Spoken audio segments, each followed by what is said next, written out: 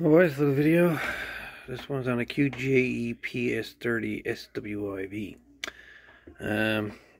It's got a problem with switch putting on or off. Sometimes it wants to turn off.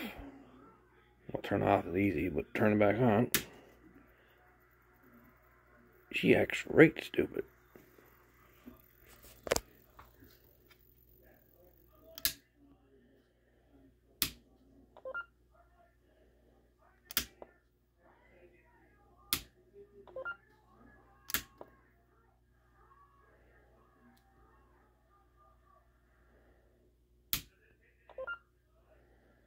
Under load, just with a radio attached to it, the voltage is at 10.2.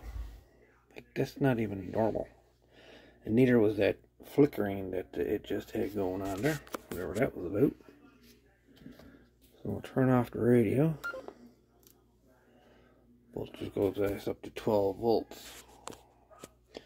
12 volts is the max that this thing will do. It specifies it's supposed to do 13.8 volts in the manual. It's not doing that at all. Adjustable.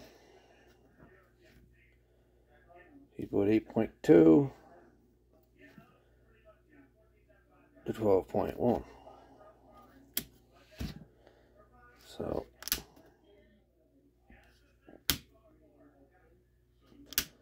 bizarre.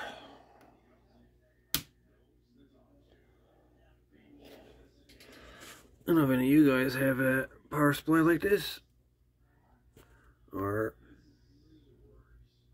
might give me some idea of how to actually increase the voltage on this thing. Because 12 volts is not going to cut it. And the fact that she's going to 10 volts just with a radio connected to it and receive. I'm just going to turn the radio on, you'll see the voltage drop. Like, that's not normal. Not normal whatsoever.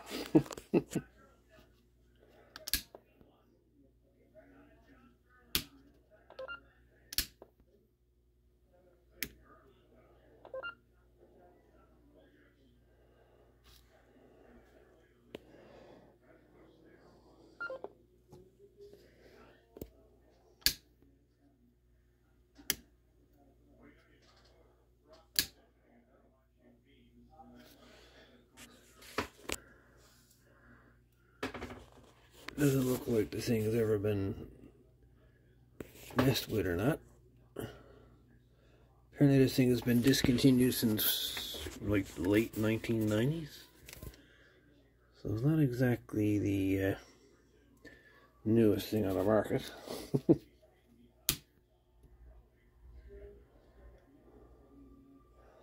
By a long shot.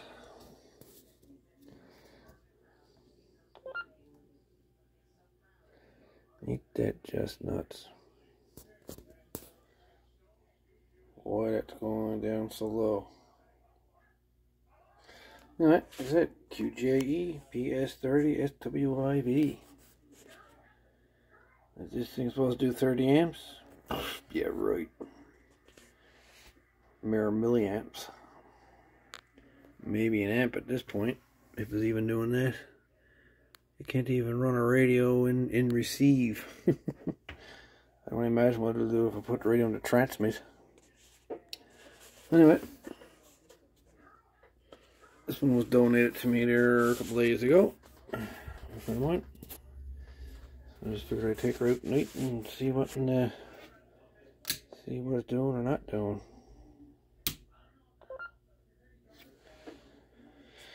Anyways, got any ideas?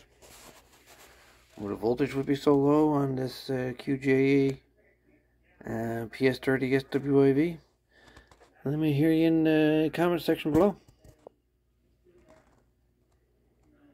I'm interested to see what it could be. It's a switch mode power supply, and they all have their little quirks, by no means. So, anyway, let me hear your thoughts on this power supply.